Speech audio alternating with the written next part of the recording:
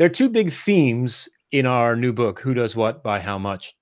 The first is that everyone has a customer. And that may sound obvious for folks who make B2C products, but for folks who don't make products directly for customers, that may seem a little weird. And so our idea of customer is the human who consumes the thing that you make. And when you start to think about your work in terms of the people who consume it, then the measure of success for the work that you do, it's that you change their behavior. And so for us, the key thing, the other key theme in our book is that your key results must be outcomes. They must be measures of human behavior, deliver business value.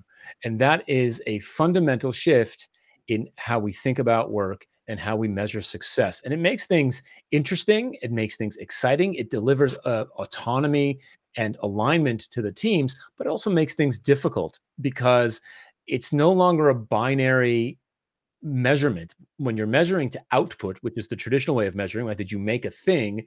That's a binary measure, right? You can look at the thing and say, yes, I made it, or no, I didn't make it. When you're managing to outcomes, to changes in human behavior, and you say something like, I'd like to increase retention rates by 50%. Well, if the team works for 3 months and increases retention rate by 39%, is that good enough? Is that bad? Do I reward them? Do I fire them? All these questions come up. And so it makes implementing OKRs difficult. But the fundamental themes are a human consumes the thing that you make. So everyone has a customer. And if you make that human successful, their behavior changes. So we're going to measure those outcomes as our success criteria.